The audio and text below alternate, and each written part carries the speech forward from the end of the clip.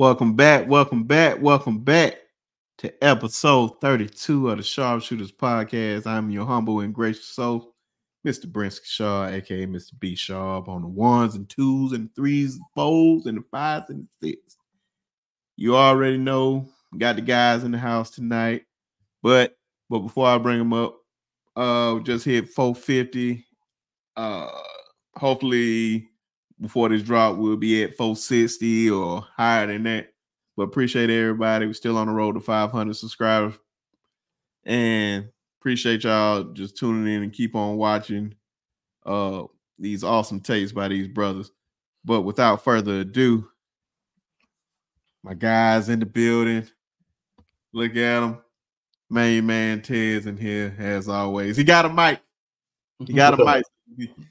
He's been complaining about how he sound. He's been sounding great. But he has a mic. But I still think he sounds the same. But no, it sounds better. I ain't gonna lie. It does sound a little better. Appreciate but my main man Quint in the house, ladies and gentlemen, been running around. But he back this week. I'm glad he's in here this week. What up, dog? What's good? Hey. But y'all already know where we're gonna start with this. Men's Final Four. We just talk about everything that led up to the championship game. Of course, Alabama playing UConn, and then Tennessee. Am I getting it right? Yeah, Tennessee was playing Purdue. Was Tennessee? No. Oh, hold on, I'm tripping. North Carolina State. North Carolina State. I'm tripping. But I'm thinking of Elite Eight, bro. I'm tripping. But yeah, DJ Barnes going against I forgot his name. Edie. Yeah. Edie. And I thought that was gonna be a great matchup, bro, because Barnes is strong and whatnot. But that turned out to be like a runaway game for Purdue. For the most part, a lot of great shooting. North Carolina State had an awesome run to the Final Four. I mean, an awesome run. Like nobody seen them even making it that far, let alone the first round. So that was a great run by them. And of course, the nightcap was Alabama UConn, and it lived up to be a great game to a certain point. We was down by 4 to them guys, and then, like I said, man, we had to have some of the best shooting, and shots weren't going down at a certain point, and UConn got away. Then, of course, that's why it ended up being Purdue and UConn in the national championship game, and we seen that UConn took it home. So, what was y'all whole perspective on this Final Four, or even the tournament in general for the men? Oh man, I thought it was a great tournament. Honestly, just overall, you got to see some upsets. My team fell victim to one. I'm glad you said that one first. Yeah, I gotta get that out of the way. And I've been waiting to the end of the tournament to say this, but it was only one flagrant 2 foul call the entire tournament. Only one player got ejected for a flagrant 2 the entire tournament. And that was Chad Baker-Mazara for Auburn for an elbow that, if you watch the video, you have to watch it 10 times before you even see the elbow. But that's neither here nor there. It's over. Let it go, man. It's over. They still should have won. They should have. I'm not saying that's the reason they lost, but I'm just saying. Okay, I got you. Somebody else, if that deserved him getting kicked out, then somebody else surely should have been kicked out of this tournament. But I ain't gonna go in that. But this Final Four, the Alabama UConn game was entertaining, as we knew it would be. You got Alabama high-powered offense against UConn, who, as a team, has been playing excellent basketball all tournament. If you've been watching them play, they've been playing amazing basketball as a team all tournament. And watch that game. Alabama just couldn't they started off strong, but then later in the game they couldn't find scoring for real, for real. When you look at UConn, they had like 5 or 6 players in double figures, so it was equal opportunity. They was spreading it around, and it just kind of caught up to Alabama in the end. I thought they played a great game, man. I thought they had one hell of a run in the tournament. Can't take nothing from them. That was another low-scoring game for them. They defended well, I thought. You know, I mean, I think what was it? What, like 60-something? It was like 50-something to 62 or something like that. They had them like 60-some points. Mm-hmm. The Alabama holds you to 60-some points, then you think they usually win that game. So defensively, you know, they definitely stepped it up this tournament. It just wasn't enough to beat what now we know is a great team. We kind of knew it before, but yeah, it's solidified now. Without a doubt. Yeah, on the other end, I wanted to see the DJ Burns matchup versus Edie. It was subpar. They clearly had a plan that they was gonna run DJ Barnes the whole game, and you saw him go to the bench a couple times.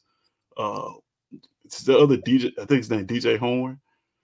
I want to say he had a great game. You know, he been playing well all tournament. Just as a team, North Carolina State, man. Listen, whenever you had 2 teams, men and women, in the tournament, they play basketball down there.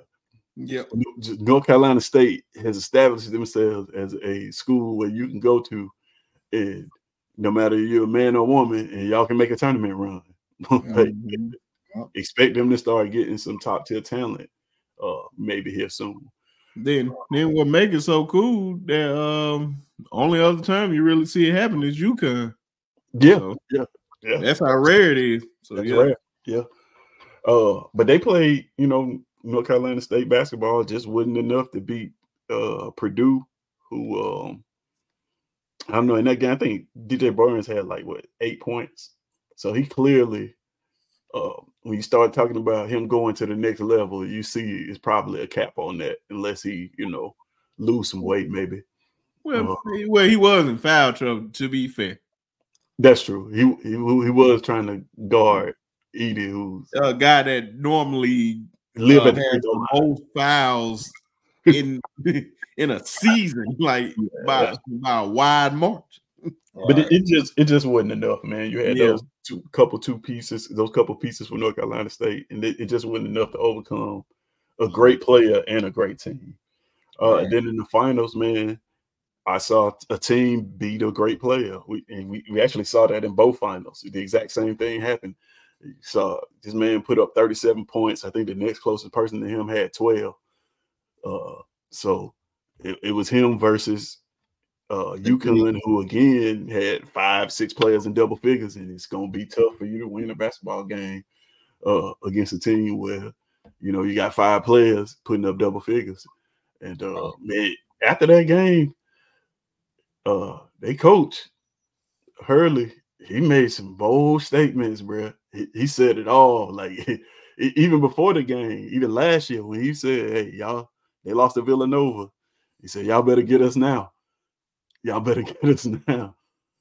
He wasn't lying, bro, because he got that team running like a well-oiled machine. Yep. And I love it when coaches talk like that and back it up, man. And he is backing it up. There's nothing you can say to him about that. There's not a coach currently coaching that can say anything about Hurley in the way he's coaching basketball at UConn, because he got the boys back-to-back national championships, and they're probably gonna come out as the favorite to win it again next year. Yeah. I mean, overall, it's a good Final Four. That's pretty much all I saw. I agree with everything you said, bro. Everything. I would have to say though, in addition to that, UConn has just been a beast. You know, they just develop. They just have a good pedigree, a good team. Like they just been like that. Going to the Alabama versus UConn game, man, Alabama put up way better defense than Purdue. To me, just my opinion. And everybody can say that. Ain't no opinion. That's facts. That's facts. Right. So I'm just saying, man, I feel like UConn, and this was kind of I noticed throughout the whole March Madness, man. UConn is a second half team. They are a second half team. It's like they'll run with you, play with you at first, and then they just take off. Every single game they did the same thing. They just take off. What's his name? Edie. On the other side, Edie and Burns. I thought that was gonna be a great matchup too. Just reason why, because of Burns' size and of course Edie's height. Burns made some tough plays. He really did. He had to bang against him. But yeah, it was kind of flop-sided, man. You could just tell it was flop-sided, man. Once they got the ball running, they kept the foot on the gas, man, and they never looked back. When it comes to the championship game, oh man, you could like at some point a kid could read those plays that Purdue was gonna do. They said, I literally, I know for a fact my little cousin, he's 13. He would have been like, oh, they're gonna pass him the ball every time. Every time in the middle. But in the middle. Without a doubt, that's exactly what happened. But right. the only thing I'd say to that is that was their plan. That was UConn's plan. Yeah. We'll let him go off. Yeah. Right. But we're gonna guard these perimeter players. That's how you play that, and that's how you play good a team with one main star. Yeah. Like that's how you gotta play a team like that. Let him work. He's gonna go off. Let him do whatever he do, but still put some defense on him. Yeah. But and then he's shooting 2 points. Let's eliminate his help. Once they eliminated everybody else, it was a wrap. I thought the point guard was gonna take off because you saw the spurts where he was doing his thing, but like I said, that putback was I ain't gonna lie, that was a nice putback. I can't even lie, but even I posted it on the pod. Pretty short. Yeah, it was a nice putback. It's just, man, they kept their foot on the gas too. Like I said, they're a second half team, and once they got to that point, because they was down, I think it was 30-36, right at the half, like that. Yep. Yeah. Once they got back in, it was all she wrote from there. But phenomenal job, UConn, man. They got a good team. They got a good culture there. They got a good dynamic, and they're gonna continue to roll with it.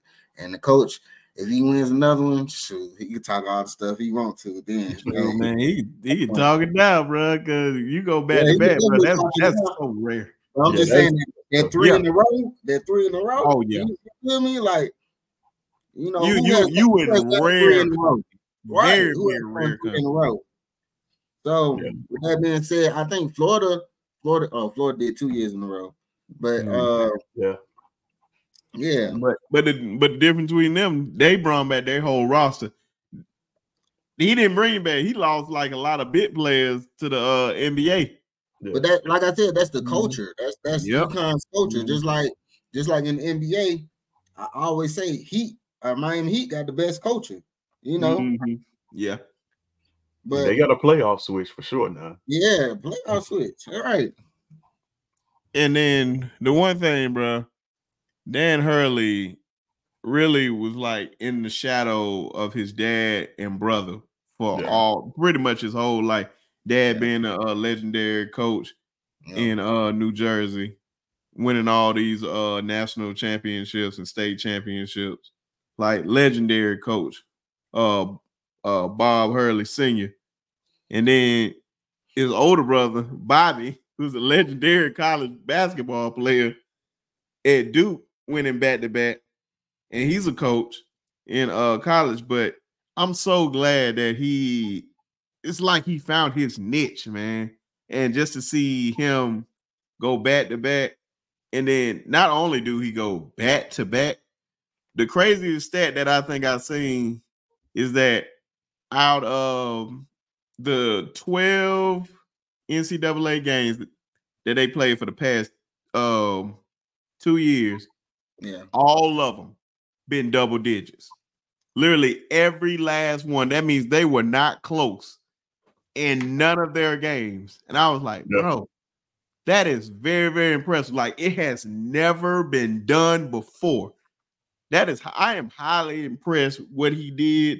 And just like the game plan was just top tier. Man, I ain't gonna lie, bro. That was one of the most impressive coaching jobs I have seen in a long time.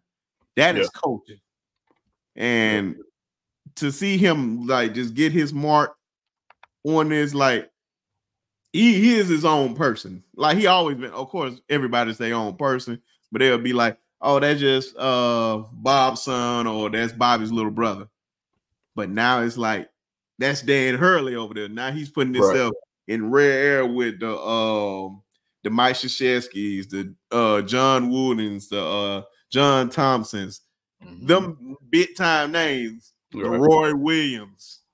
Like, I'm just happy for him, man. And ain't no telling where they're gonna go in the future.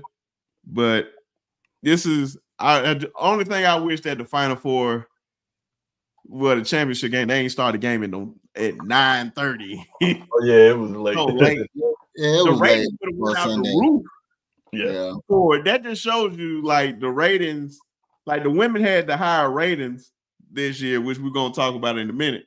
But the men, like, if you didn't start so late, of course the ratings would have been up for the guys, but it was a great game. I don't know. I don't think so, man. I don't think the ratings would have been as nearly as high as the female ratings were. I just don't think that, even if it was early. I don't think this year it would have been. Yeah, it would have been closer. It definitely would have been closer. It was too much surrounding. Now I'm with y'all on. I don't think it possibly could have been, but I don't see it happening because of one player on the women's side, which we're gonna talk about in a minute. Yeah. But, man, you talking about Hurley and like the pressure he facing in his own family. Man, think about the school. UConn, like, come behind Jim Calhoun and Ollie, like, that is it's literally, he took over a program where people would say, hey, you can't do nothing but mess this up. Like, what else could you do? And he comes in and wins back-to-back national championships. Right. And he does it after telling people, y'all better catch us now. And that's what I'm saying, bro. That I want my coach to have that type of confidence. Oh yeah, that confidence. I want him to look at you and like, bro, we coming. What you gonna do? Like, what you gonna do? I'm here. Right. But the thing is, bro, if anything ain't solidified anything, that UConn is a blue blood when it comes to college basketball. If anything last night, if it probably already was, I more than likely would have said it was. But if anybody question, like, when you, like in sports, like of course in football, when you hear like the blue bloods, you hear like the Ohio States, the Alabama, the Oklahomas, the USCs, the Notre Dame. Basketball, you got your UCLAs, you got Kentucky, you got your Dukes, you got your North Carolinas, your blue bloods. UConn is in that category. Oh, for sure. With them, without a doubt, and they're not going nowhere. Yeah, they've been that. Yeah, that's why I said I would have said that, and you would have said that clearly. Yeah. So yeah, if you're a top prospect, without a doubt, if you're a top prospect with some talent, and your goal is to win an NCAA championship, I don't know why you don't look at UConn as a top choice. Without a doubt, they look at UConn and Duke. To be honest, it's been like, UConn has proven their success through different coaches in a relatively short period of time. Yeah. Those other schools, you start talking about like North Carolina and Duke. Once they had coaching changes, we hadn't seen the success from them yet. I'm not saying that they can't. Yeah. But they got rid of some legendary coaches, man, and we hadn't seen success from them yet. Yeah, they did. But it seems like now whoever UConn put up there, for one, they making great coaching hires. It ain't about who you put up there now. Yeah, that's true. And think about it too, is like they have, all them schools we just named, they got high standards when it comes to coaches, right? Right. Mm-hmm. UConn coach just met those standards, and he's going to exceed those standards. I look at it like that. You think he stay there or the NBA come knocking? You know they like to steal those college coaches when he ain't going nowhere, bro. He ain't. I don't think he's gonna do it though. I don't think so. Yeah. Bro, they were just talking about him for the coaching job in Kentucky. He ain't even about to take that. They about to be Bryce Drew that take that job.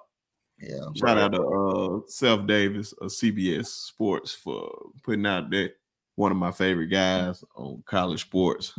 Well, college hoops. Give you some of the best insight. But yeah, they looking at Bryce Drew for that job. Okay. But overall, great Final Four for the men. Alabama went as far. I ain't gonna lie to you, bro. Some folks tried to clown Alabama fans, but I'm telling you, it didn't work because we about as shocked as everybody else. Just the simple fact that we made it this far. So it was like we could have lost by 50. It still didn't matter. Just a simple fact. They play well, bro. Like I can't hate on them. Like if you watching the games and you like basketball and you watch them play, like man, they play a sleeper team. They were a sleeper team because a lot of people didn't really want them in. So I mean, and then I would like to point out, I call majority of the Final Four for the men, besides North Carolina State. Mm-hmm. Now, Alabama thing, that's just me being a biased fan. But I did have them losing to UConn. It was sad for me to push that button to be like, damn it. Yeah. I was saying, like, I kept saying the same thing, bro. We had to shoot good. We had to limit our turnovers and play great defense. That's the only way we're going to beat these guys. That's the only way. Right. But I already knew how UConn was, bro. I just knew how superior they was. Man, when I'm watching this, one of the things that stood out to me too is like out of all the teams in the Final Four, UConn was the only one that was like running offense. When you talk about the second half of those games, you saw them start to run half court offense, back screens, pin downs, like they was doing. They running that European offense, man. When you making them cuts, like them cuts are so precise, dog. Like them passes, like ooh. You could tell they had been there before. Like you know what I mean? They looked like a championship team. They did. Sure. And I wanted everybody to send in. I can't remember the Haven picks. I forgot to put it on my paper. But Quinn had NC State beating Purdue, but he had UConn in there for the championship. Had them boys in there for the championship game. I already know who he would have said. I should have asked you who you gonna pick for the championship game, but I think he would have said UConn. Yeah, you're right. But shout out to the men. Appreciate it. See y'all next season. But one of the main courses, the women Final Four. When I say, and I don't even want to start there at the Final Four before we like really get into the Final Four. The one thing I could not stand that led up to the Final Four with Iowa making it was the Iowa and UConn game. And clearly nobody knows what a moving screen is. I don't know. How is that possible? I don't know if you've seen it, Quinn. Did you? Yeah, I saw that screen, man, and they called that. I would say this. I understand why folks do not want that to be called. And the reason why I can understand why folks don't want it to be called because it's not because their team is the one getting the call though. Right. But I guarantee you, if it was reversed, you wouldn't hear so much outcry over that. You wouldn't, let alone anything. They probably would have been the same amount of outcry too. I don't know about the same amount of outcry. Like, especially if it was Caitlin Clark and she tried to run through a moving screen. It would have been some outroar against that. It would have.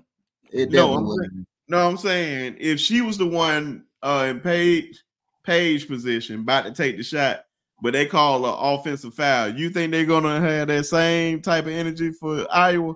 I think so. I think so.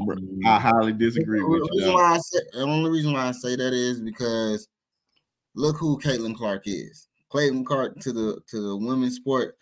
Everybody tuned into women's sports this year because of her. And so, yeah, a lot of people haven't watched the game before this year. And so, you know, they were looking at Caitlin Clark, and if they saw that call, they would have been like, man, y'all messed up. Caitlin should have been in the championship. What happened? Y'all wrong call, wrong. That wasn't the call. That wasn't the call. They would have just because of who she is in the women's college basketball. Yeah, now I understand that who she is, but bro, you can literally see it on social media, like how some people just have this fake care. I don't know, man. It's just this unnecessary hate for her. It's weird. Which I don't understand. Well, we understand. Matter of fact, let's go ahead and say what it is. Say it, bro. Let's go ahead and say what it is because she's white. Exactly. If Caitlin Clark was black, it wouldn't be. She would be treated. She'll be treated bigger than Angel Reese. Yeah. Maybe. Right. I don't know, but they just don't like this white girl.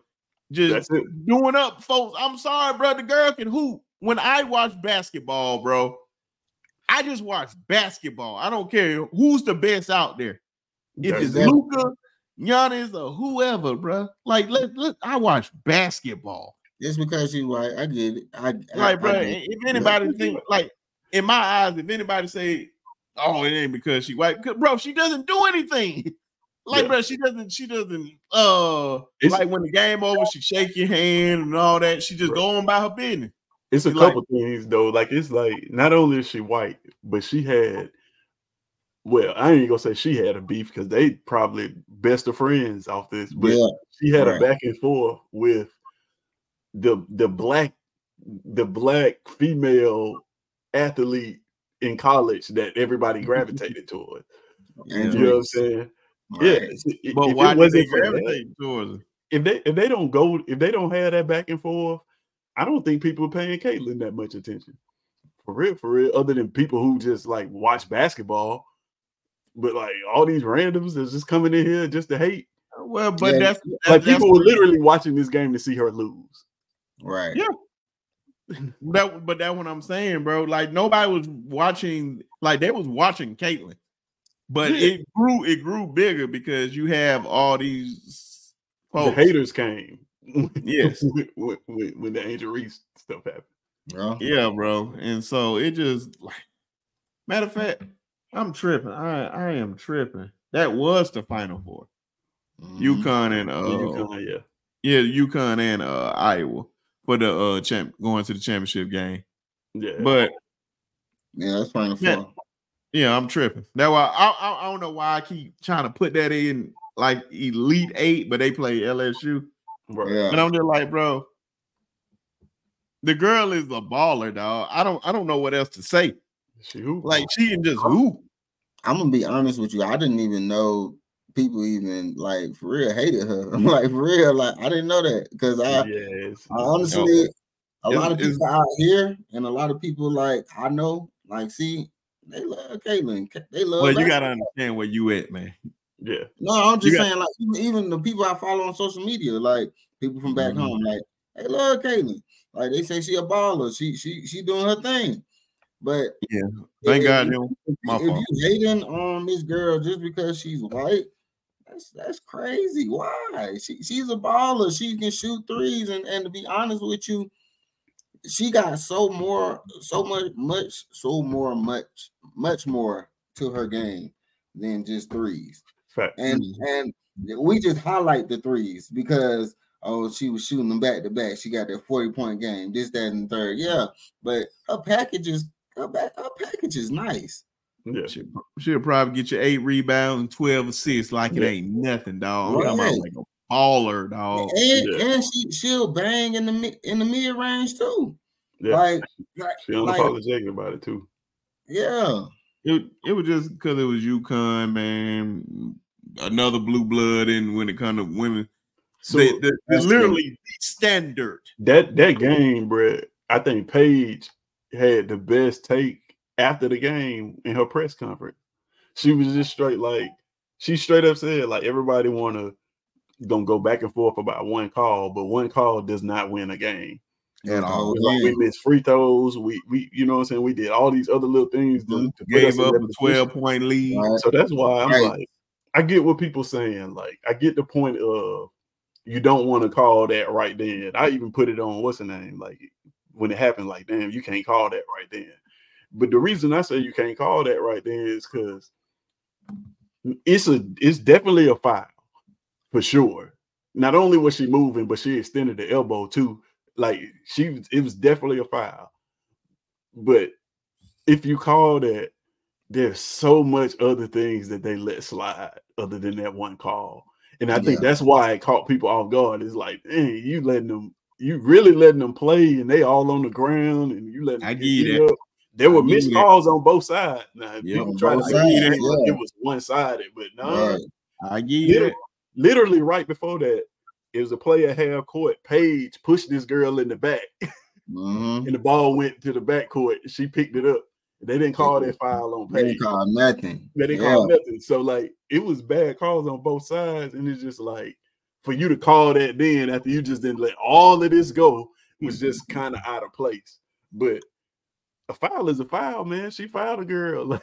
And that's what I'm saying, bro. It was just weird to just see, like, folks complain about it. I'm like, bro, if I can like I said, I can understand why you don't want it to be called. But it's another thing when you try to tell me, a person that know the game very well, and I know y'all know the game and many others, that they telling me that wasn't no foul. I'm like, bro, that is a moving screen. That was a moving screen like I have never seen before. Right. Like, this girl was nowhere near set. I'm like, I don't want to call. Of course, nobody wants the referee to call it, but if that was your team, if they got away with it, and then you'll be complaining, "Mom, that was a foul." Like, so you can't please nobody either way, bro. I'm sorry, it hurts. On top of all of that, bro, the game was not over. It was not. And the game went to the free throw line, missed the front end of that 1-and-1, or was it the second one? I think it was the second free throw. It was the second one. And you let Iowa get the rebound, and you know in that situation that if they get the rebound, this game is over. And you have the bigger players. You have the bigger, like, you have the bigger players. Yeah, you got the size advantage. Like, that's play to the whistle. What was her name? What was her name? Edwards. Yeah, Leah Edwards. Leah Edwards. Yeah. Edwards. She was banging. Yeah. I don't know how she didn't get that rebound. But that's what is so important about boxing out, bro. It's like, it's so simple. It's like, this is like fundamental one-on-one. Like, come on, bro. Just do this. We get the ball, timeout. Now we got time. They're going to advance the ball down the court. We have probably, like, I'll just say 10 seconds on the clock at the most. Yeah. You can get a 3 or a 2. We can go for the win, or we can go for the tie. Yep. It was not over. It was not over. So they had opportunities to win it, but they got, it's their fault. Yeah. So, but shout out to the GOAT, Gino Auriemma. I'll just add to that too, though. Just looking at that game in general, man. If UConn would have played the way they did in their first half against Caitlin, like eliminate, kind of like what we were saying. If you eliminate everybody else except for the star player, let her shoot, it would have been a different story. Mm-hmm. Yeah. Well, they did a great job. They did a great job on Gardner, dog. But it was just like the players stepped up, though. Yeah, that was the only problem. Like, we got the star. I felt like it's different from like Purdue and Iowa. Those are two different situations. If you stop her, you stop them, which I totally believe.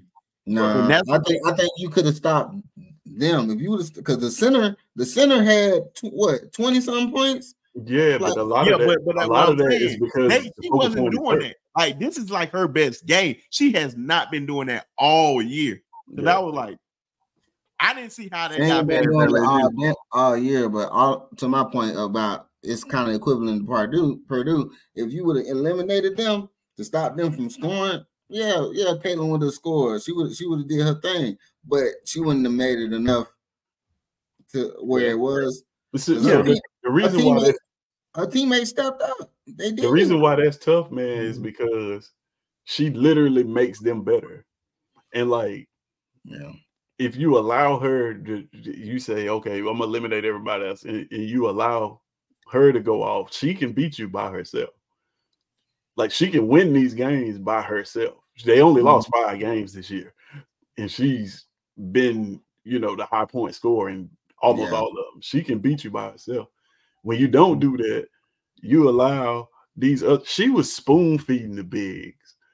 Like, those assists, whatever her assist totals were probably bigger than the points, because she got points out of them bigs that was just. She would have had more if they were making them. Yeah, it was like, man, some of the passes that she was throwing was like, man, she was throwing the ball. It was almost like she was trying to throw the ball in cover 2 over the linebacker under the safety. Like, for real, like she was anticipating these running lanes, and it was, man, it's a tough ask. That's why I but put on Facebook during the game, like, man, Lisa Boulder is coaching, because what she got out of them other players, bro, and her strategies going into these games I thought was elite. I thought, even the UConn game, I thought that I didn't see nothing wrong with her game plan at all. And just for her to get points out of Hannah Stokey and all them other girls, man, it's just like, it's tough when they making shots like that. When they making them timely shots, it's tough to say, all right, we gonna take everybody else away and we gonna let her get hers. And it's like, nah, but they still making points. They still making shots, and she's still great. Like, she's still great. She's still great. So she even created her own shots. I feel she was. It's a tough but like I said, she do got a different package to the game. I just think for that particular game, they should have came up with a better scheme to handle those other players, because those other players stepped up tremendously in a good way. Because what's her name, Mac? Can't think of white girl name, but she was in Iowa. I think her last name Mac. You probably talking about Martin. Yeah, Martin. That's what I'm talking about. Yeah. She started hooping. She just came to life. In that second half, he was like, dang, I ain't even got a guard. Caitlin, no, I need to guard Martin. That's how she was playing. She was like going down. Oh yeah, bro. She was going down the court, ridiculous, man. Oh my God, bro. I mean, some of the best moves. But I ain't gonna lie, Paige showed, had to remind folks, like, yeah, I'm that girl too. Right. So it ain't like she wasn't, like, the Stars lived up to the building. That was why the gains and the ratings was so high, because like the Stars became the Stars. Right.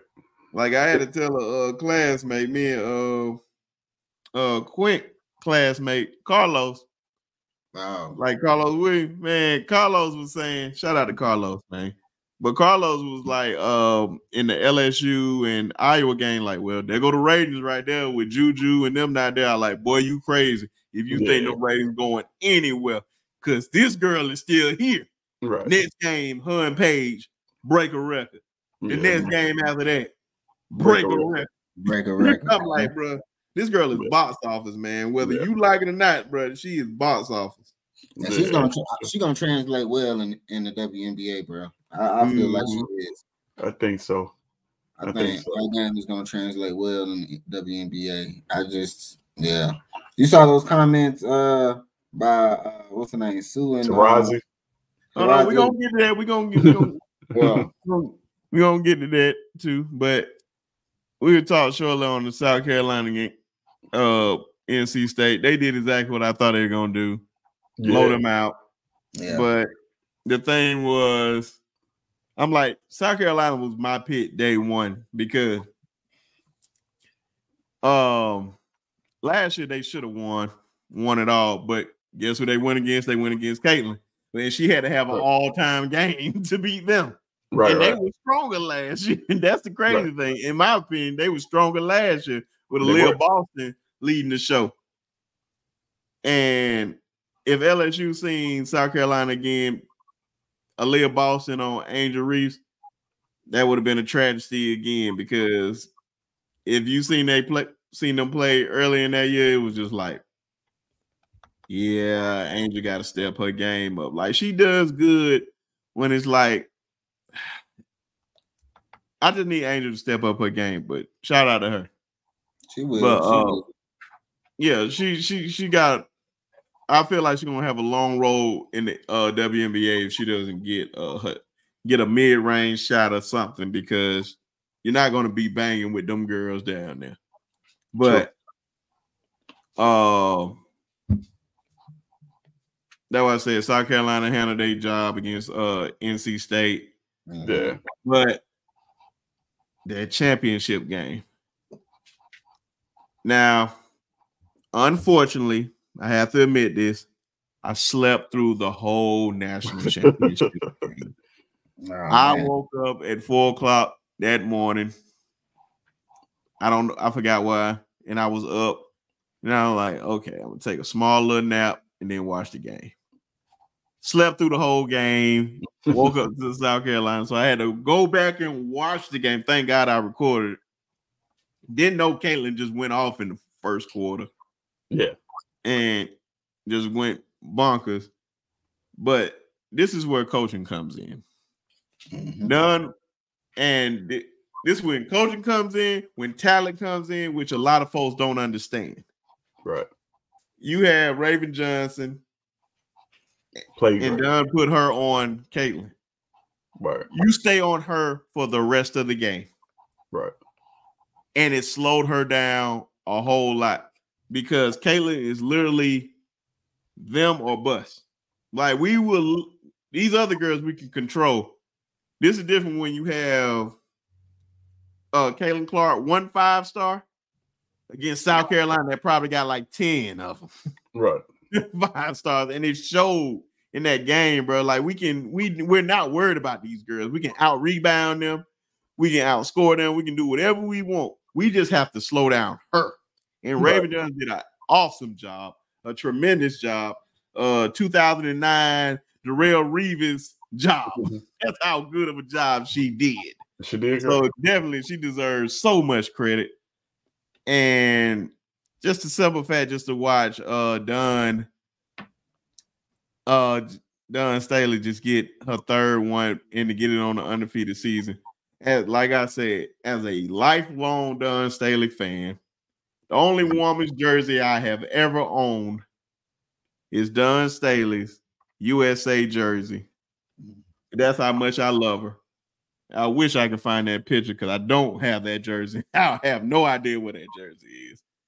But shout out to her, man. What was y'all thoughts on the game, and or just what you thought about it? Just anything. Great game, man. Great game. So Iowa, they couldn't.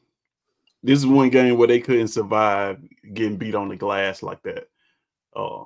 Those bigs, they really played well. Cardosa, shout out to her. She came in, played her role, and did it very well. Camilla. Yeah. Then to your point about Raven being on Caitlin, what was great about it and what was so good about the coaching aspect of it, during the first half and some of the third, she was really kind of rotating people in there on Caitlin a bit. Raven was the primary defender, but every now and then she'd throw another defender in there, likely to keep Raven out of foul trouble so that she can be on her late in the game. She didn't have to worry about that. And just to throw different bodies at her. You know, she still came up with 30 points. I mean, but 30 from her versus 40, I mean, I take that any day of the week, you know. I thought it was a good coaching effort again by Lisa Boulder. She found unlikely points out of out of seemingly nowhere, you know. South Carolina did get a little sloppy. They had a few turnovers. They didn't shoot well from the line. They just kept missing free throws. Or this game would have been out of hand a lot earlier. But man, shout out to Dunn. It was gonna be history made no matter who won this game, you know. And shout out to Dunn. So I just want to say shout out to Dunn Staley and having this undefeated season. And nobody really recognizing what was happening. Like, this is a story of an undefeated team that went under the radar because of all the other storylines that was happening in women's college basketball. Like, people were talking about everything else, but you got this undefeated team sitting here. So it wasn't shocking to see them come out and win. Shout out to Caitlin, man. She came out, she did her thing, but you know, they had a game plan for it. It worked. And it took an undefeated team to beat them, you know, to eliminate, to keep her from a championship, you know. So I don't know. It was just as entertaining as I thought. Thought it would be. You ain't lying. Hey, I think everybody gonna say the same thing, to be honest. Yeah, Iowa, man, they had a good run, man. They had a good run. Caitlin Clark had a good run. She's a baller. You know, that's undeniable. We can say that right now. She's a baller, and she's gonna be a baller in the WNBA. South Carolina came prepared. They really did. Dawn Staley, she did her homework. She said last year, we coming back. We going back. We gonna win it all. Dawn Staley, you know, one of those things, when they say when you surround yourself with excellence just happens, right? True. Dawn Staley was excellent. You know, she was excellent. And she produces excellent. And to be honest with you, you know, we earlier you said, Brinsky, about those blue blood teams. South Carolina about to be a blue blood team. I just feel it in my heart. They about to be a blue blood team for real. They made a statement. They came out swinging. I love the pressure that Camilla played. But she's a remarkable player, man. I can't say nothing bad about her, man. She's a remarkable player, man, and she's gonna translate well too. I want to see Dawn Staley. To be honest with you, I feel like many more championships are coming their way. True. Yeah, many more. And to be honest with you, I wouldn't even be shocked. And I'm gonna put this on the record. I got them winning it next year too. Oh yeah, bro. They and the crazy thing is, yes, they losing Camilla, but I think look at the bench is full of freshmen though. full of freshmen. And then it ain't like it's just any type freshman. We got like 5 stars, like for Wally, which is definitely going to start next year. Right. And she's gonna be a sophomore. Then you have I forgot her name. I think her name Ray Howard. She the number 2 player in the country for the women. She can ball too. She's I think she's a forward. She's a power forward. She can ball too. So man, this train ain't stopping no time soon. No. I will say I just appreciate that.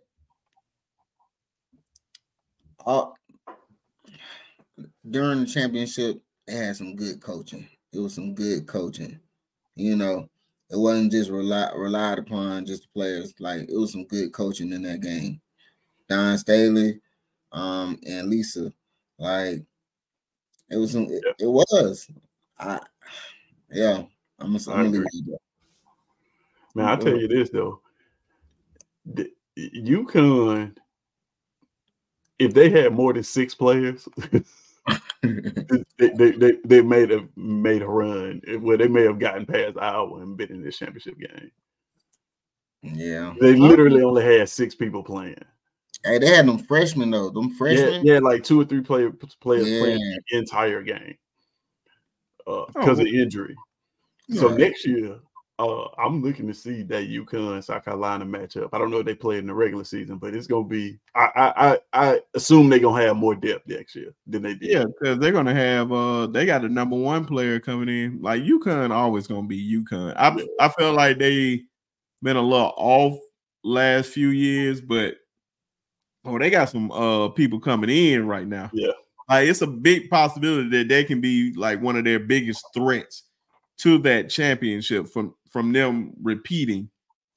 So it's a big possibility. And one thing that I really want to say is that I'm glad, like, it takes people like Don to just like realize the moment, dog. Like, yes, South Carolina won the national championship, but she realized like Kaylin is a big part of this game growing the way it is. Like, a lot of people watch this game and the appreciation that she has for her, and then acknowledge what a lot of people hated to admit and didn't want to say, like, she is one of the GOATs of this game. Right. Just to admit, like, if she would have won this game, like, she would have won this game to this team, bro. She's on that Mount Rushmore. It would be very, very hard to leave her off. Like, it ain't even like you are one of the GOATs. Like, I still believe, like, to like be on that Mount Rushmore, you have to have a championship. But she is definitely one of the greatest women college basketball players to ever live. Right. There's no denying it.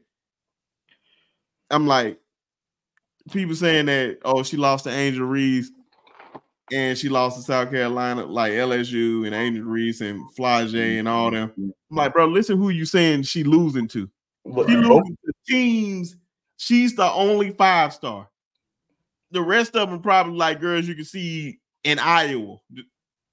We talking about LSU that constantly get ballers. They got the number 2 player last year right behind Juju. She started. Then they got another girl from DePaul. Then they had all these other folks. I'm talking about this year. Last year, their team was loaded. Right. In South Carolina this year, what do you want her to do? She can only do so much. Right.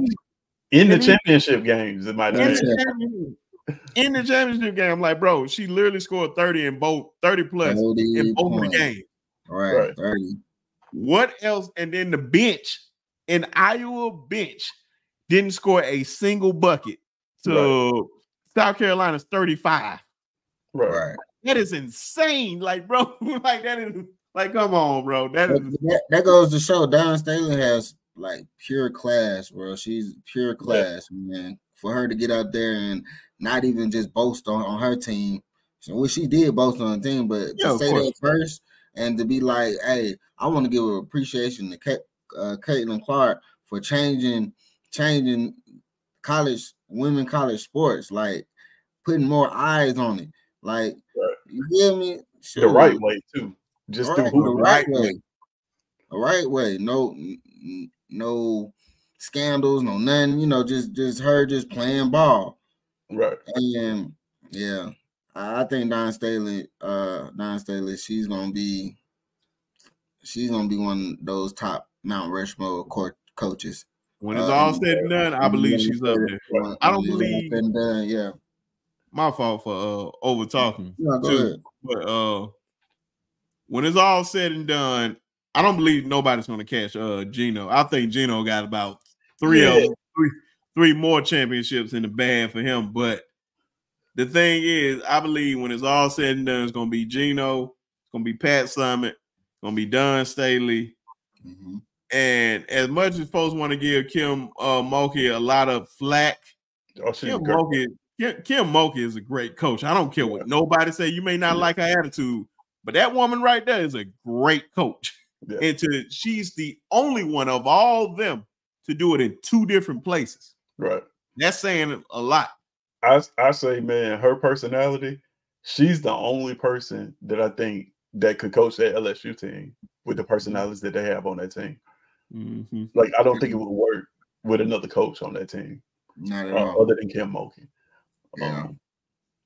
But to your point about Caitlin, man, for her giving her credit of being one of the GOATs, I think you posted it, man.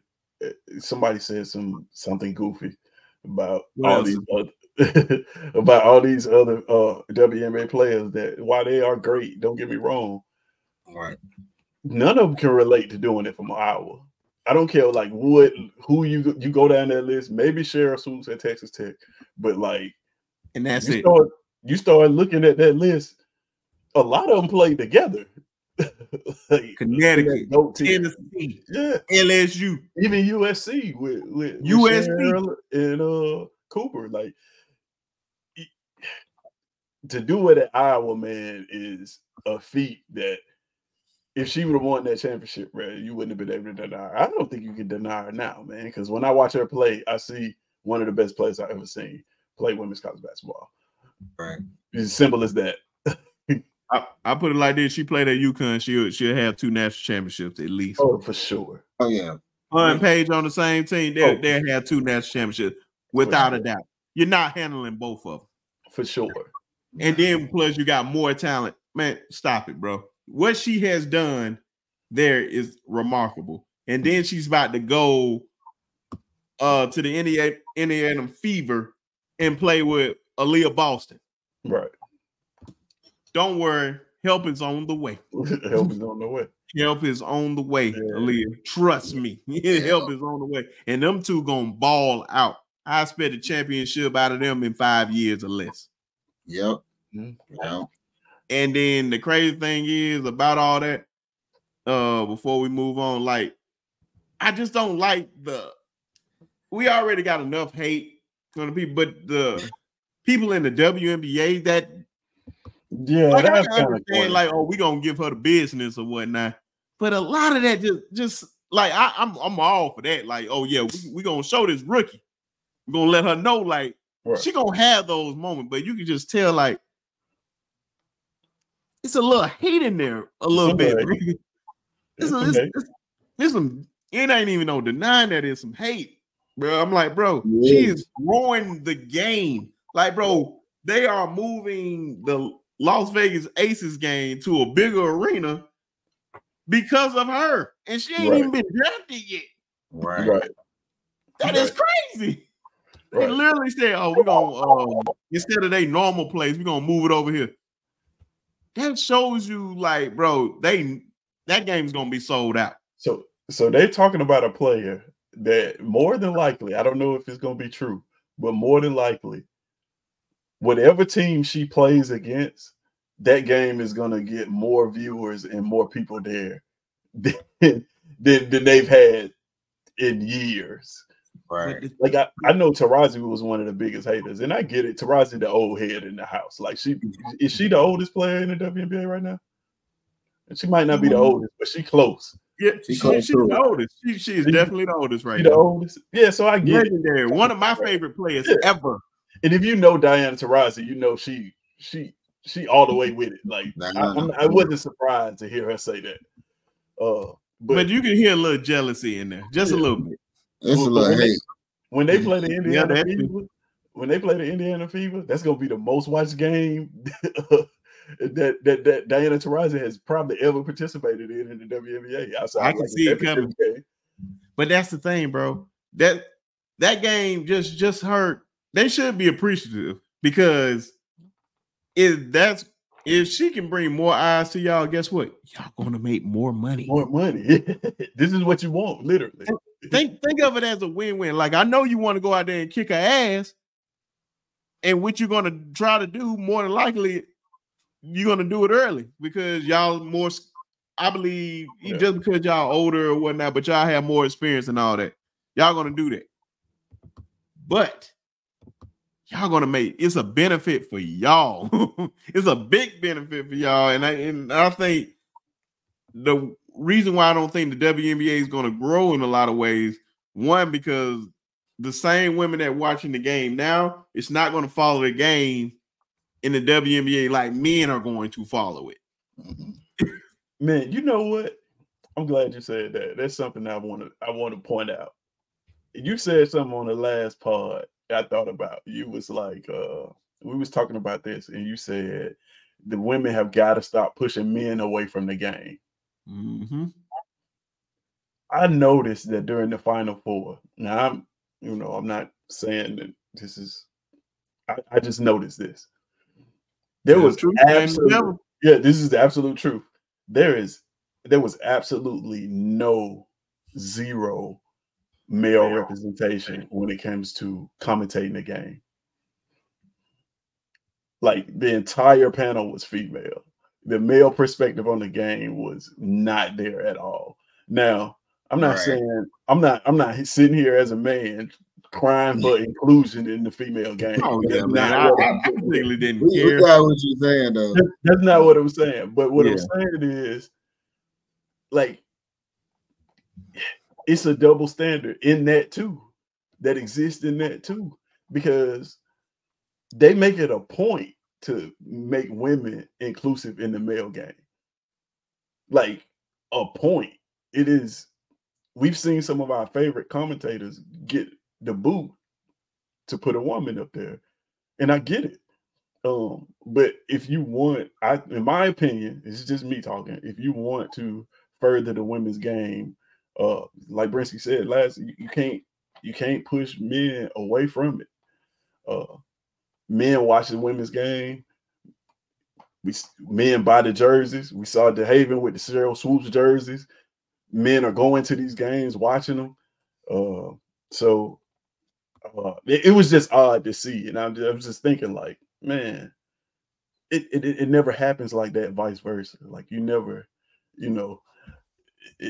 I don't know. I don't want to say too much because I don't want to get people upset with me, but it's just something I noticed, man. Oh no, see, bro, I don't even care about that. The one problem I had with that, it was just all UConn people. That is true too. That was the only thing. And Aaliyah Boston.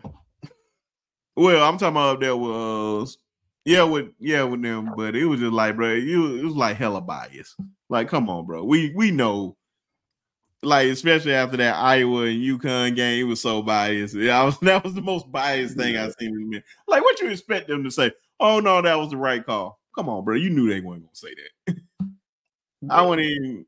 It is what it is, man. But and the shout out. Go ahead. Last thing I wanted to say too, just real quick, man. Stop trying to discredit this girl, bro. Right. Like it is corny, bro. Stop trying to. I see people making it seem like she cannot hoop. Like I don't think people understand what is going on right now. There are literally graphics comparing her career to LeBron James, bro. Is this what we're doing? Like, if we resorted to that now, like, we don't want to give her credit so much that we want to compare her to one of the greatest male basketball players in the history of the game and compare their resumes. Like, that is not cool, bro. Just give a girl her credit. She can hoop. She lit the world on fire. Now she's going to the WNBA. And what becomes of the women's game after this? I want to see these same people is trying to discredit her. I want to see y'all tuned into the women's game next year. And I want to hear y'all opinions on it. Because we losing a great one in the women's college basketball game. We're losing must-see TV. Now, there's some more players out there. But let's see what they know. There's another Clayton Clark out there right now. We'll see. I believe Juju's on her way. Let's see if y'all follow Juju. Let's see if you follow any women's sport. Let's keep these ratings up for these women.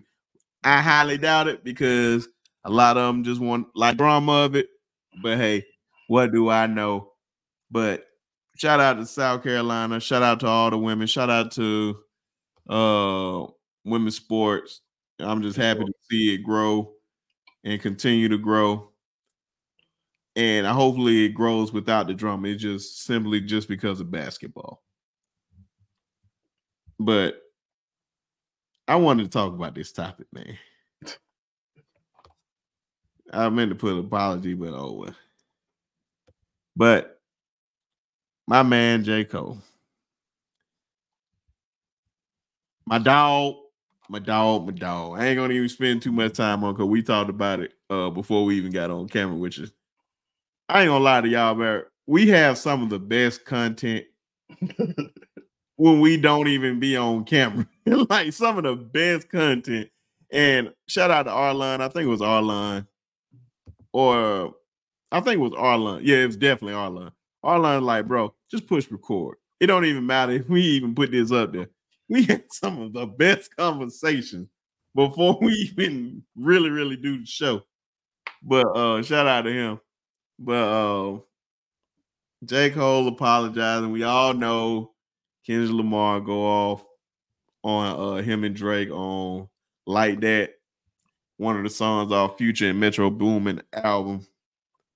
And then J. Cole come back last Friday. Was it last Friday? Yep. So, it ain't even been that long. Jesus. So he drops his mixtape Friday. And then it drops Friday. And had some surprises on there. Had even a little jab on there. Just a small diss. Then before the end of the weekend, my man apologizes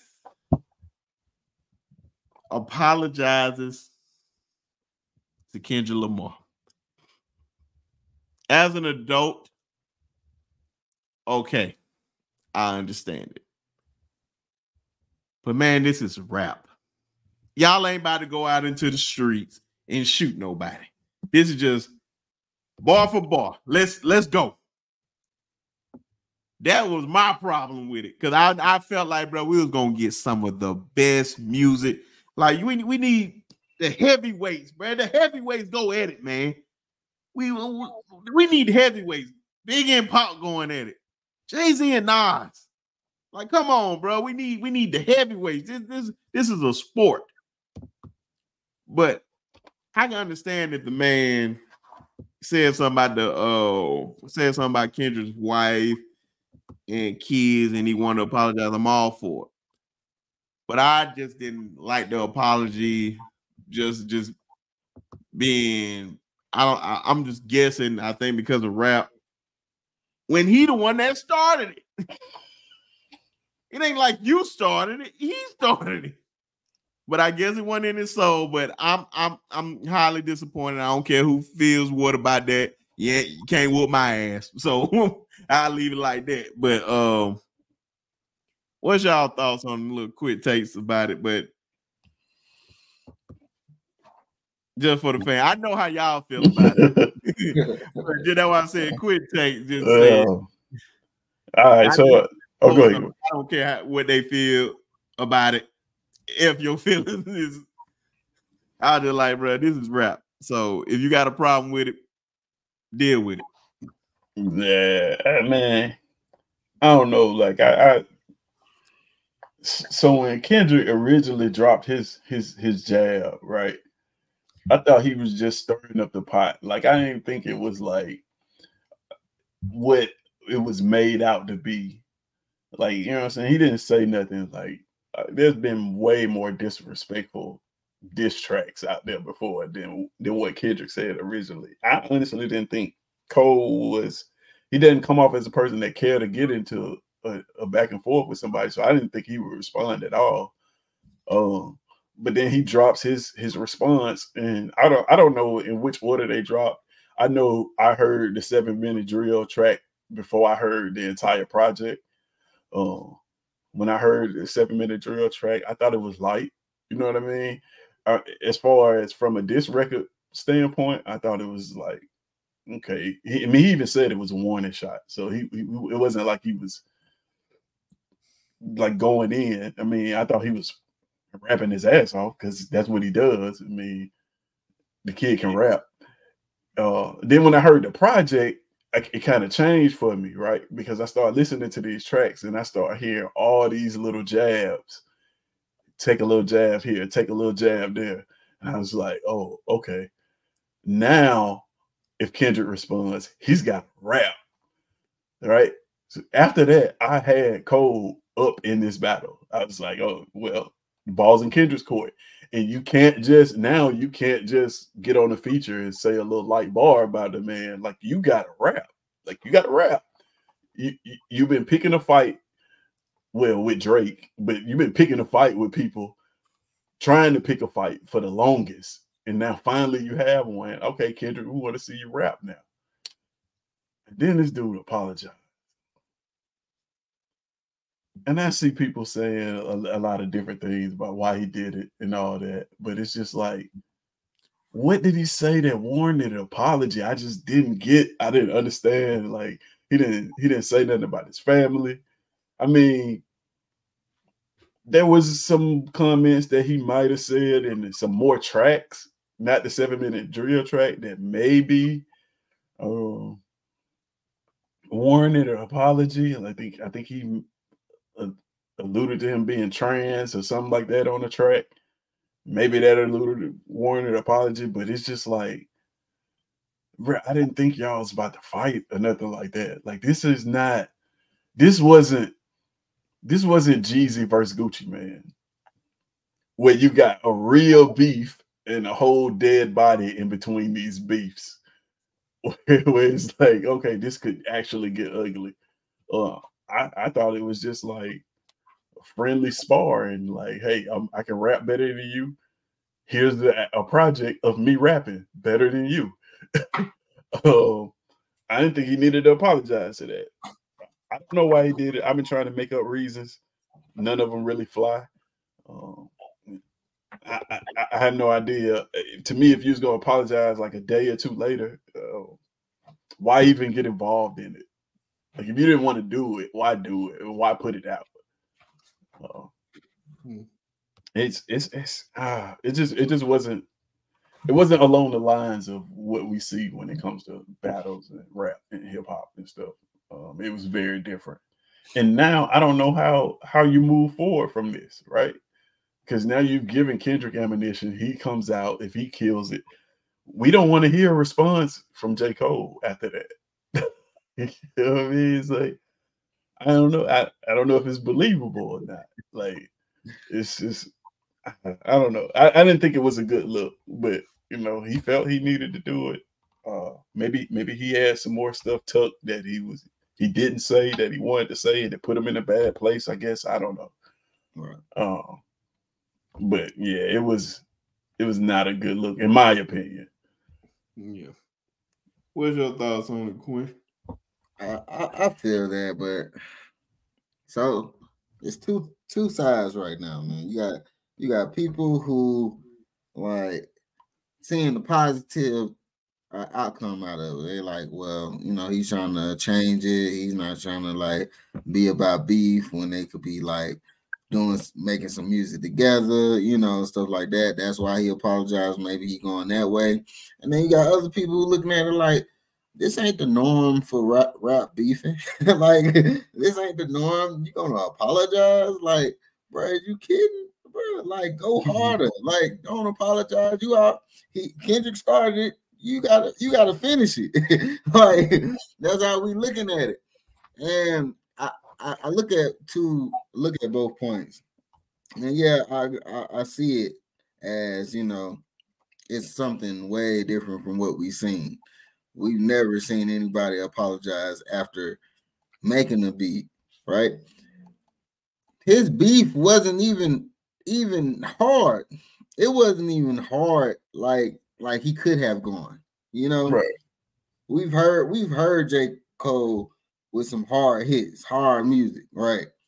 And pause, no Diddy. But yeah, no, man, don't do that.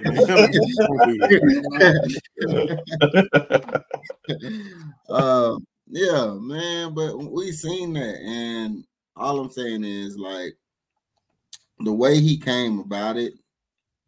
Yeah, I wouldn't have gone with the apology. You know, like nothing was alluding to a altercation. You know, no kind of fight, no kind of weapons being drawn, nothing like that.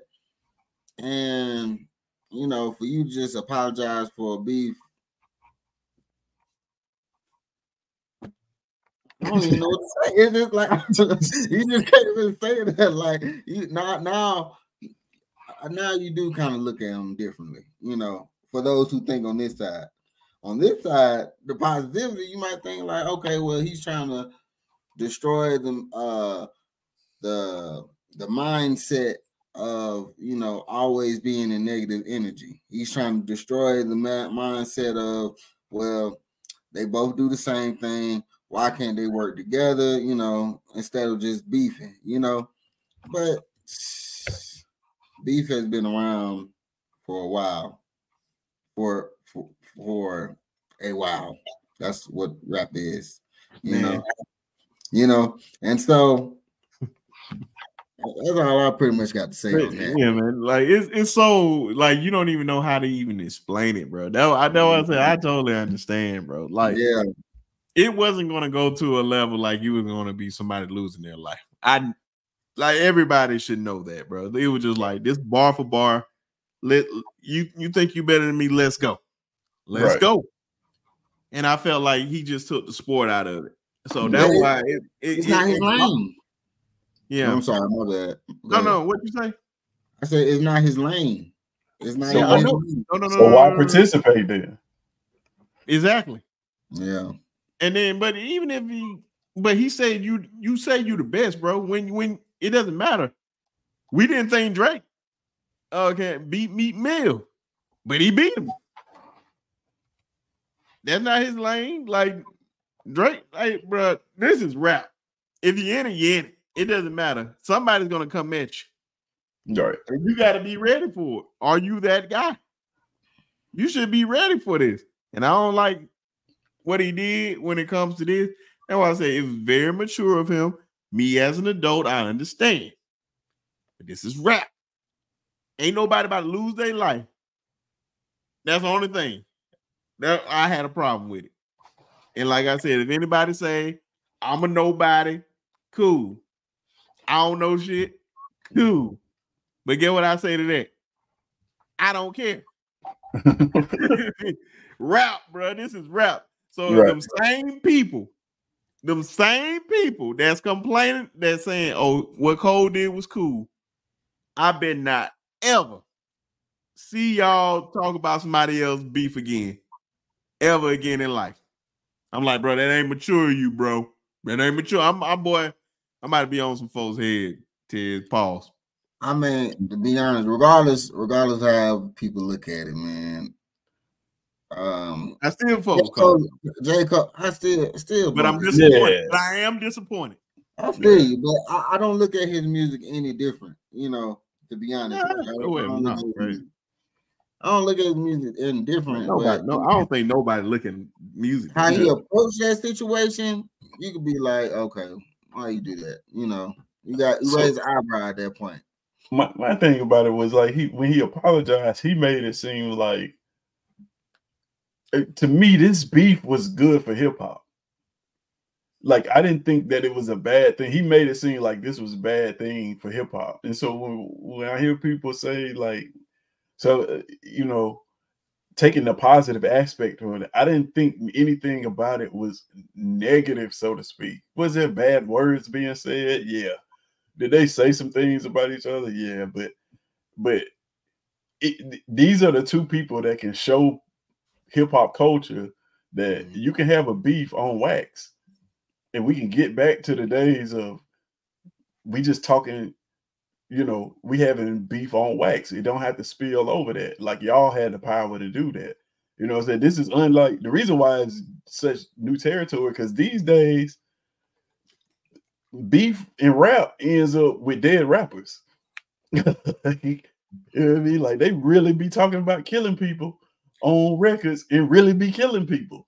So like this was way different from that. This was like, okay, you got two of the best rappers in the game.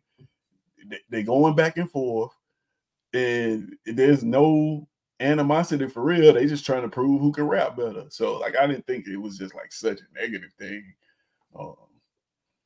But then, like you say, I don't look at Cole no different. He just can't say I body all y'all again. Like, I don't believe that. I believe he's capable. I just don't think he will do it. Hey, so, man. Hey, Go ahead. Let me just ask one question.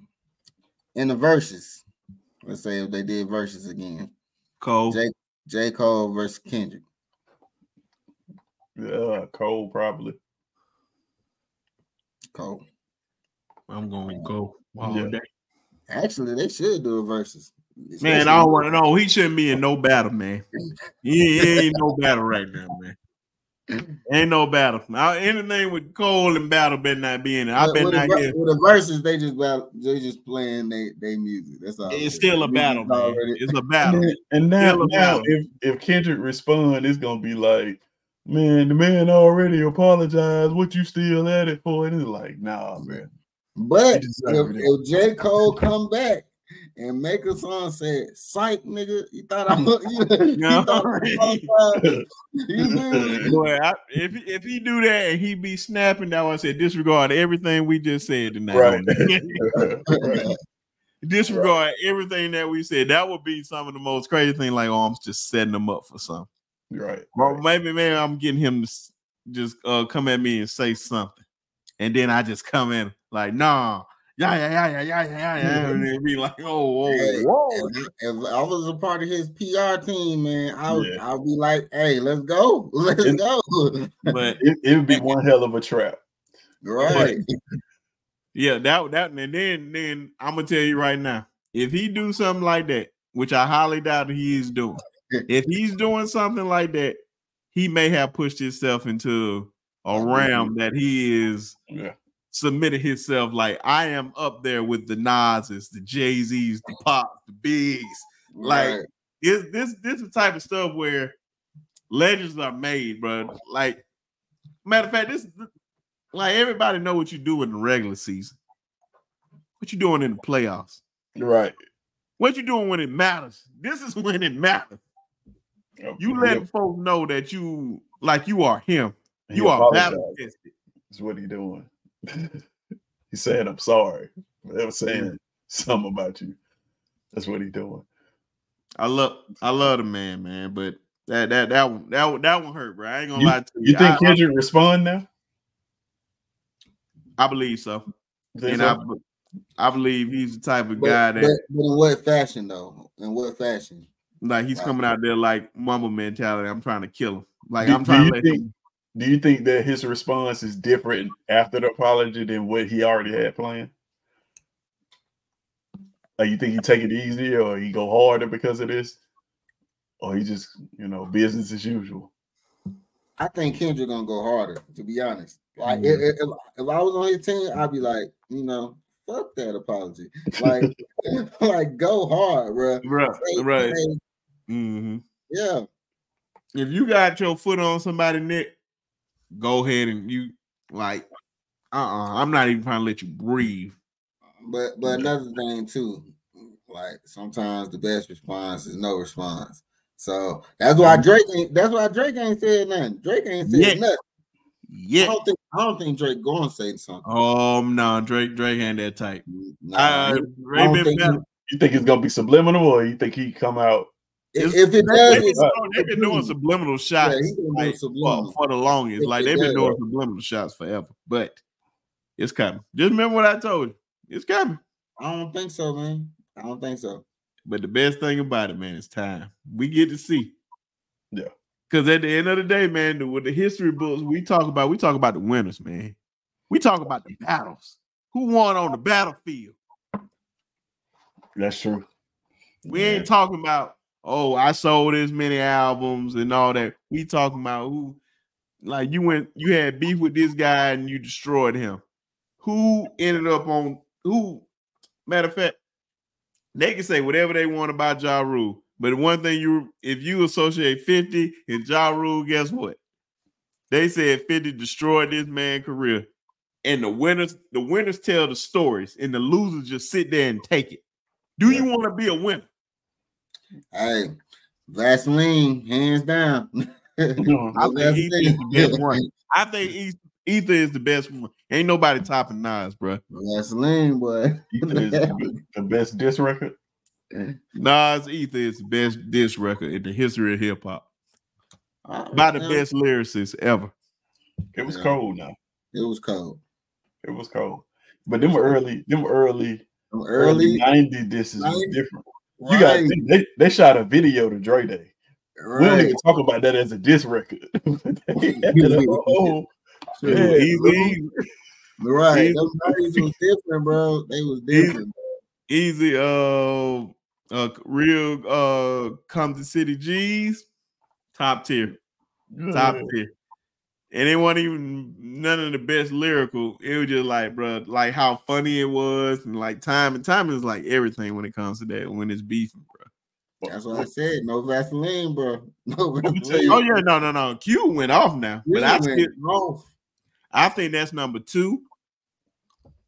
Like Jay-Z Takeover was like a death wish for Nas. Like he was like, no, I own this. Like I'm killing you. And then Nas just came back. And then that basically like, damn, bro, Nas taking his L, but he ain't saying nothing. Then he came with that, and then it was just like, I ain't got to say nothing else. So I always say that a fight is not won by the strongest, but the person that's willing to go the furthest. Right. That's what I think about when I think about Ether. Mm-hmm. So Jay-Z was saying, like, your career is trash, this, your albums, such and such. Nas came out, was like, bro, you ugly. It's just a whole different vibe from a diss record. That's what made it so it just came out of left field. Like, yeah, we talk about albums, bro. You look like JJ Evans. I rock hoes, y'all rock fellas. It was. My nigga said Queen niggas. My nigga said Queen niggas run. You niggas ask Russell Simmons. Oh, that was and Russell Simmons is Def Jam, and he's where he's from. He's from Queens, and that means he own you. ROC. Nigga mocking them, bro. He said, "Let me get it.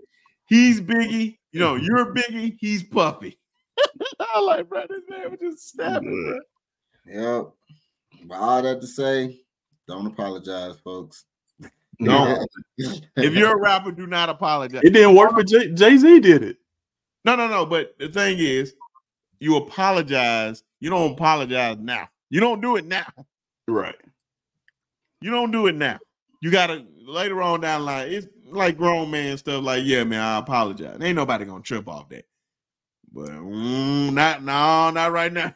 You don't do it right now. But hey, like I said, folks gonna say we immature or whatnot. But guess what? Like I said, I don't give a F. I don't care what you think. I love this rap music. I love hip hop. This is the sport, bro. Right. Cut out all that soft stuff. If you don't, and guess what? If you don't want to be in here, get out the kitchen. Get out. Sit at the kids' table. This big boy. This the rain right here. Man, it's just disappointing because I'm telling you, when I heard that project, I'm like, man, he is geared up for battle, bro. I never heard Cole take this approach. It's usually like some social commentary on there. Nah, he came straight out the gate, just choosing violence. I was like, if this is what this battle is gonna be, it's gonna be amazing. And then he came out in front of a crowd of people and was like, "Y'all rock with Kendrick Lamar? Just make some." Bro, I don't know what he said. I just heard the apology. I heard a little bit of the apology, and I was disappointed. So if he said anything like that, I'll just like, I don't need to know, bro. It was cringe. Yeah, all that was just cringe. I can't take it. It's all good. But prayers to all parties involved. Shout out to Cole. Shout out to Kendrick. Shout out to Drake. More they rich though. I don't really care. They rich. Oh, and compared to them, we're like we're on welfare. So to end the pod, of course we're gonna shout out to everybody on the pod, and we're gonna start with Ted. What's happening? Another episode, man. Appreciate you for having me again. Can't think of nothing creative to say this time, but you know where to find me at. Right here. Yeah, man. Like you pointed at the wall. Listen, this is much harder than it look. Anybody at home try that, because it's reversed. But anyway, yeah, another good episode, man. Every week, find us here. We giving opinions. Talking our trash. All day. And as you know, man, it's QG, the GQ from 46 Tuskegee. Follow me on all socials, QG_sophisticated, man. Shout out to the host, Brinsky, for having me again and again and again. Skybox is waiting for you. The Skybox. We gonna be up there one day. I'm telling you, when you see everybody in the Skybox, I'm telling you. And we got the Haven in Atlanta. You might need to catch me quick, though. You might need to catch me quick, man, because it might be some big plans in the future, in the near future. So just holler at me. Last person I heard say that won 2 back-to-back national championship. Hey. I ain't gonna lie, this feel like a natty. Whoa. It feel like a natty. And as always, I'm Brinsky Sharp of the Sharpshooters Podcast. We drop every Wednesday. Appreciate all the guys, Tez and Quint. Shout out to Arlon. Shout out to the Haven. They couldn't make it on tonight. Hopefully they'll be on this week. We're getting close to the NFL draft. I really don't know how I'm going to do. That may be the live stream week. I'm really thinking about that just to see or how I'm lining up with the draft. I don't know. I have no idea. But appreciate everybody and everything. Keep on supporting the pod, the channel, and all that. Keep subscribing. Keep watching the videos. Appreciate y'all. Shout out to my wife. Shout out to my baby. Justice. Thank God she sleep. But as always, y'all already know. F Auburn and roll damn time. And hold on. I ain't even gonna end it like that. Tuskegee got some goddamn lights, ladies and gentlemen. Tuskegee University got some goddamn lights, ladies and gentlemen. I'm gonna end it just like that. Hey, Tuskegee, we got some lights. Thank you, Jesus. We may have some lights during homecoming. I hope it's a night game. All black. I'm already speaking it up, so you already know. Hey, Tuskegee, shout out to the 4-6. We